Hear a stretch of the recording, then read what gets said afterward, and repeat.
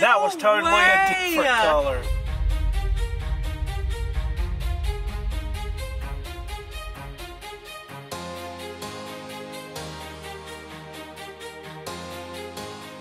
What's up, guys? Welcome back to another episode of Stauffer Garage. Today's detail, it's a disaster. And it's also a subscriber's vehicle, which is not only super cool, but we have the reaction at the very end. We're gonna have to rip out the entire interior. We got tons of extraction to do. We're gonna be busting out the steam cleaner. Everything is gonna have to be needed for this one. Without further ado, hit that subscribe button, turn on notifications if you haven't already. Thumbs up, let's go pick it up. Let's get started. So the first thing for me is always getting my workbench set up, getting all my products, all my tools pulled out. And if you guys are interested in what I use in my videos, I have them all linked in the description box below if you're interested. Once I get the car ready to detail, it's rip out everything. That is usually the first step that I like to do, because then that way if there's any dirt that falls off the seats or the center console or anywhere, it falls on the floor that hasn't been vacuumed or touched yet, and then move on to the vacuuming stage. I honestly think that this car is on the top 2 dirtiest cars that I've ever detailed. Like, once you got the seats out, it really showed how bad it was. So obviously, the next thing to do is pull out the center console so that way you can work on it on your workbench. It just makes it that much easier to kind of go ahead and strip out the entire car.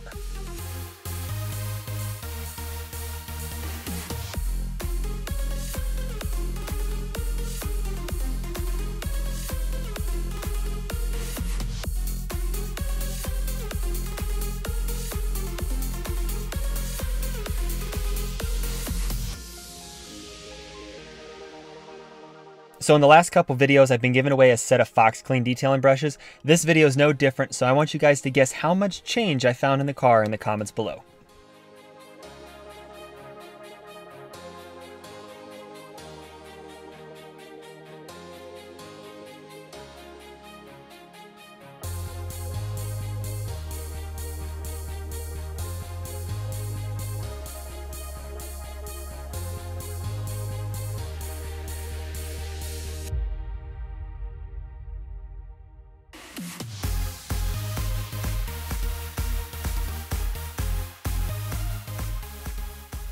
So once I pulled out the rear seats, it was a bit startling how much stuff was underneath there. But not only that, it brought back terrifying memories of the Fiero project, because I found a mouse nest and mouse turd. So if you guys want to know what happened with the Fiero project, head on over to my Instagram, follow me on there. I'm going to post up a video of where the Fiero project stands. And also for my Instagram followers, in the next 2 days, I'm going to be giving away $100 to 5 people. So make sure you guys follow me on Instagram if you don't already at Stauffer Garage. Go ahead and check it out, and then you'll also be able to see what happened to Project Fiero.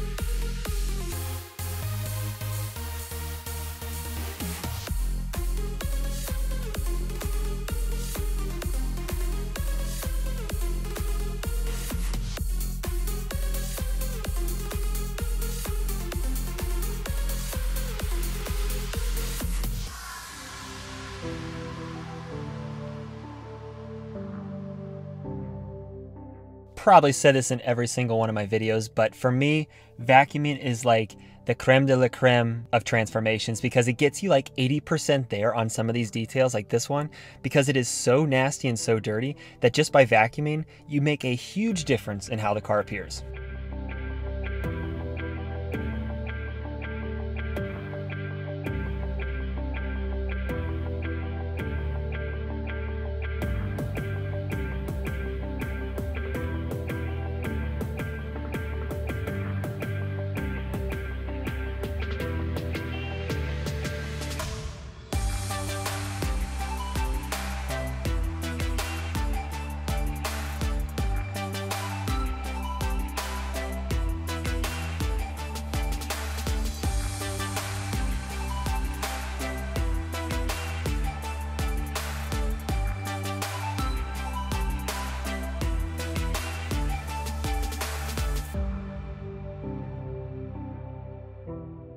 Now you guys can tell here on the driver's side floor There's these 2 rips in the carpet. There's actually about 4 rips. There is rust underneath, and there's probably rust underneath several other parts of the vehicle, and that's why you'll see some of these stains don't come out as easily and probably won't come out at all. And on the driver and passenger side was a lot of liquid mud and water, so that makes me think that there's probably some leaks around either the doors or the gaskets or around the windshield top that's draining onto these floors. So I told the owner about it so he can make sure he checks it out. But this carpet is saved a little bit, but at the end of the day, even after doing 3 or 4 passes with the extractor, which you guys will see later on, it's not absolutely perfect. It is definitely 10 times better than what it was, but at this point, this is one of those things that you think about just replacing the carpet as a whole instead of taking the time to do an extraction, because it's kind of diminishing returns, if you know what I mean.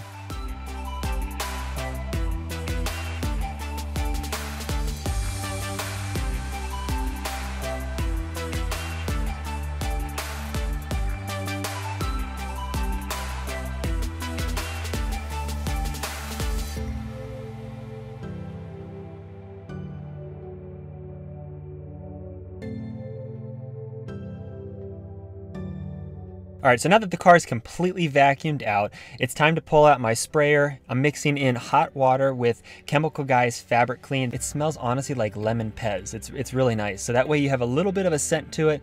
It makes it smell a little better in the car, especially as it's drying, and it does a really good job of getting out pretty much any stain I've encountered.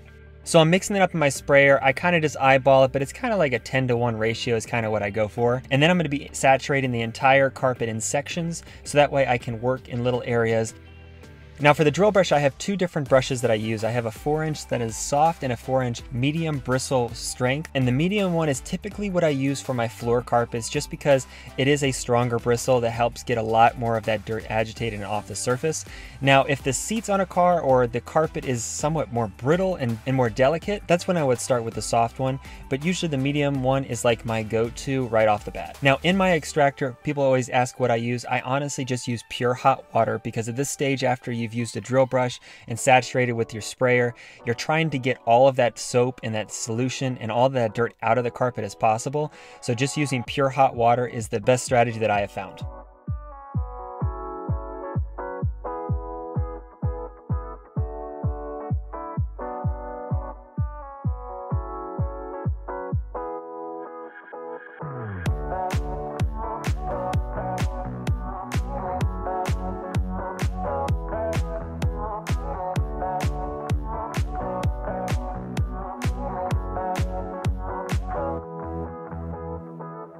So you can see from this shot that after 2 passes, the carpet is actually gray, which ironically, you wouldn't have thought that from the very beginning. So after 2 passes, you can still see some of these orange spots. That is rust that's probably underneath the carpet there, but those stains are probably not going to come out even with more subsequent passes.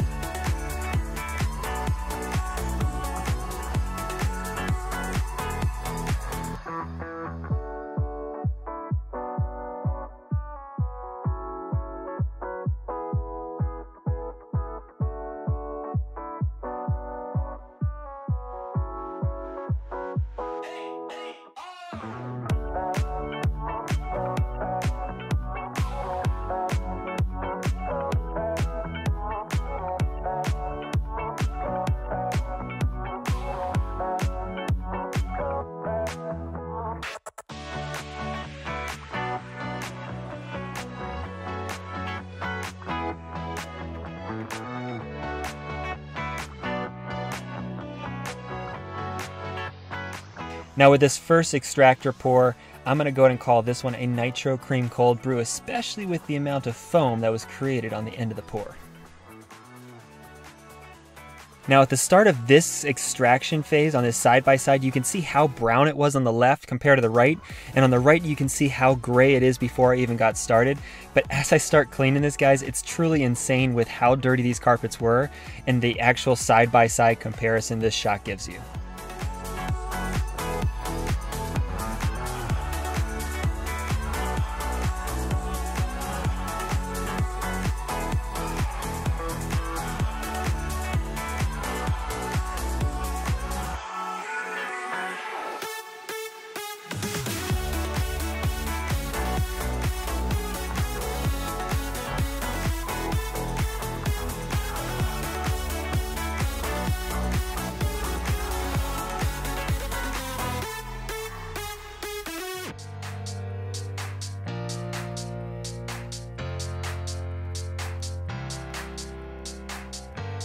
Now when I got to the driver's side footwell, I honestly did about 4 passes. I don't know if it showed it here in the camera, but I probably even turned it off at some point because the driver's side floor from the original shots, you can see how wet it was and how muddy it was. So it was really difficult to get all of that out, especially with the fact that there was a hole and everything was underneath it, so you're kind of lifting dirt and mud from underneath the carpet as well. It really was probably the hardest area of this vehicle in particular. Even though it wasn't perfect at the end, it was still quite a bit different than from where we started.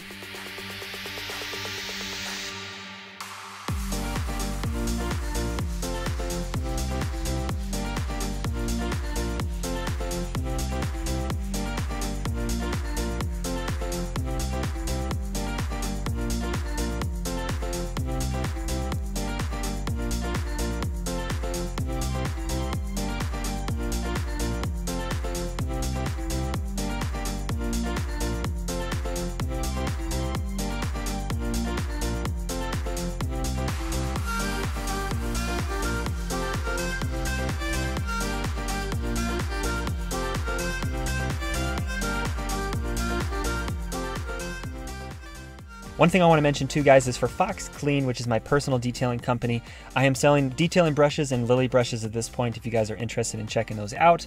I am running into a slight issue on the detailing brush side because of the coronavirus going on in China.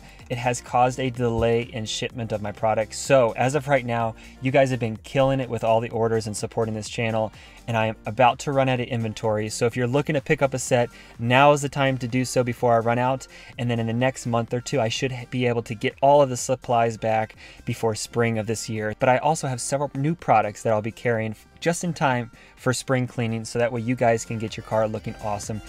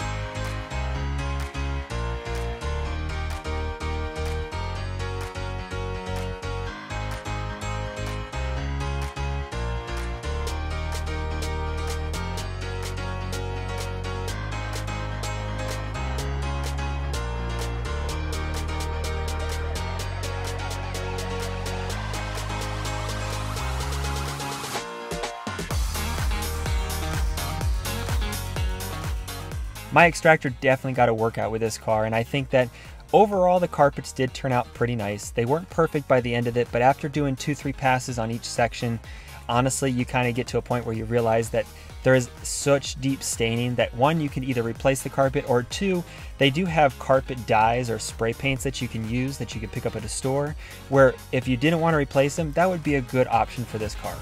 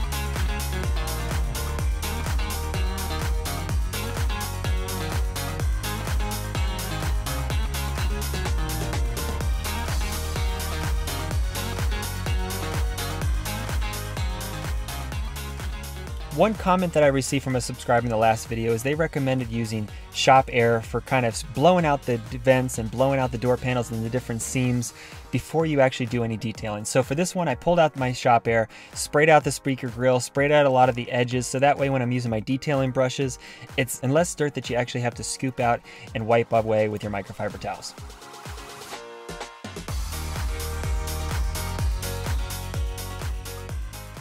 Now for these carpet inserts on the door panels, I used Full-X, which is a nice instant spot remover.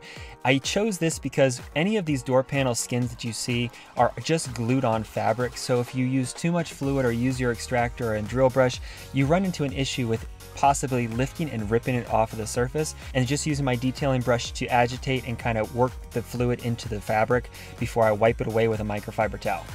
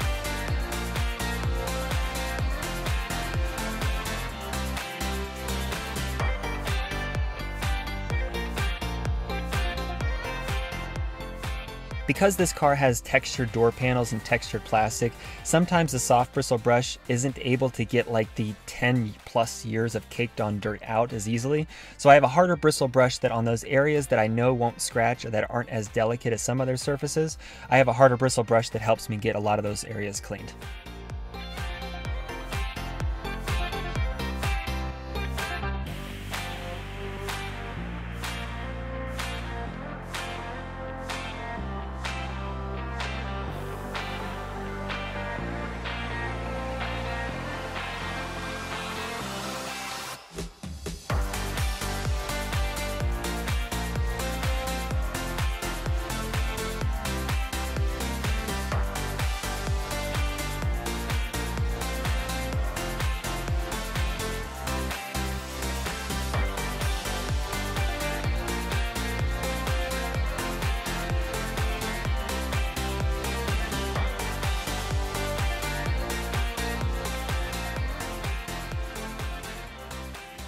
Now for the center console, I chose to use the steam cleaner because you have these edges and these creases that get these dirt caked into them where the brush can get them, but it's a lot easier just to use the steam to blow it out and also sanitize those areas that you kind of contact a lot more when you're inside a vehicle with your armrest or the shifter area.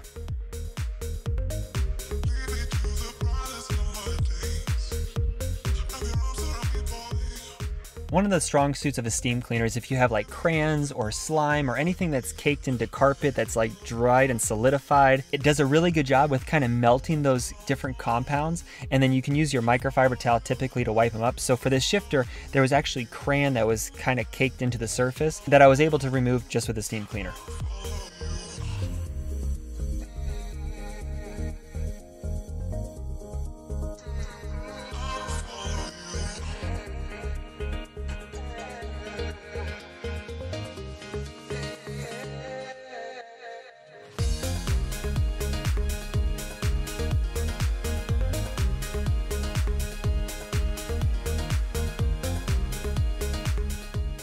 Now for the seats themselves, I'm just using the same process that I use in the carpets on the inside. I have my sprayer spraying on my Chemical Guys Fabric Clean Solution, and then I'm using my medium bristle drill brush because these seats aren't super delicate that I have to use a soft bristle one. And then I'm going to be using my extractor with just pure hot water.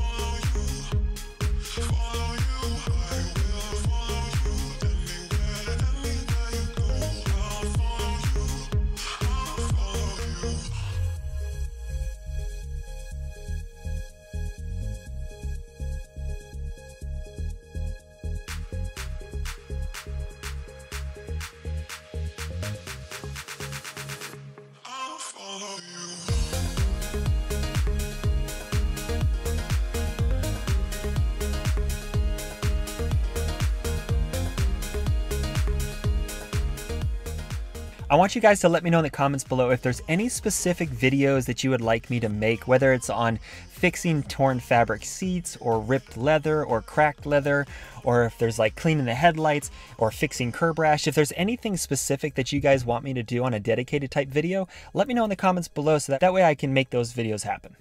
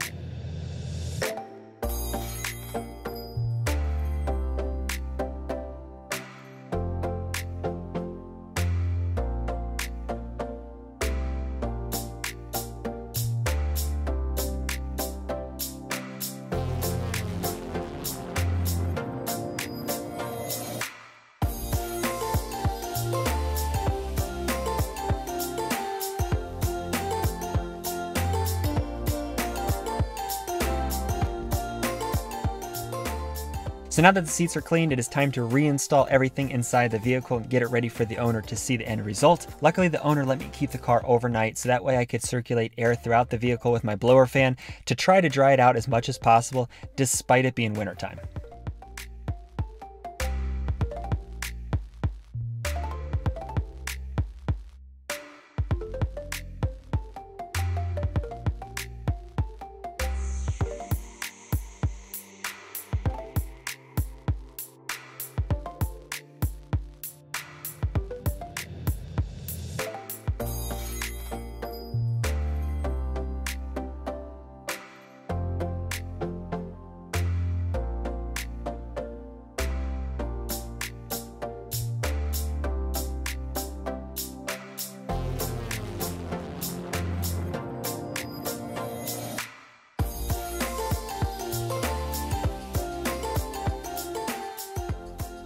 Alright guys, heading to go meet the owners right now to drop off the car and meet them. I think they're going to be blown away with the results. This thing turned out actually a lot better than I thought it would. I was really concerned with the carpets, obviously on the driver's side with the holes and things like that, and then some of the stains are caused by the rusting. I think there was some water leaks and things like that are causing some issues with the carpet. Things like that won't be able to come out obviously, but everything else came out beautifully. If they did the carpets and replaced those, maybe replace the shift boot, I think this car would look like brand new again.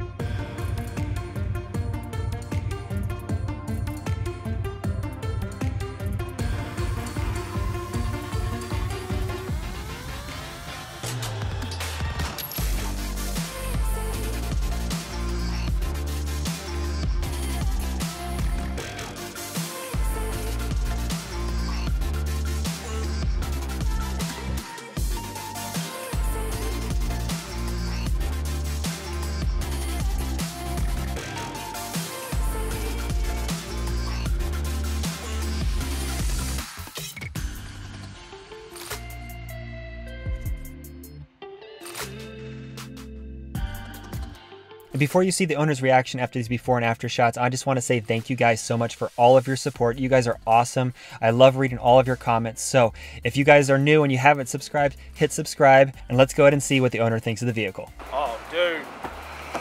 Wow. That was totally a different color. Isn't it crazy? That is awesome, bro. It looks like... It was funny, when I took out this seat, the actual bracket in the back was like this charcoal gray, so I could see what the real color was. Wow, but this was brown, I thought. Yeah. I know, right? It's like the color pops so much more. It turned out really nice. It came out really well. Awesome, bro. You're welcome. You're welcome, man. What? This doesn't even look like the same car. It was like so gross when we bought it. But thank you guys so much. Thank you. Thank you. Thank you. Yeah. Thank you. No problem. Thanks, man.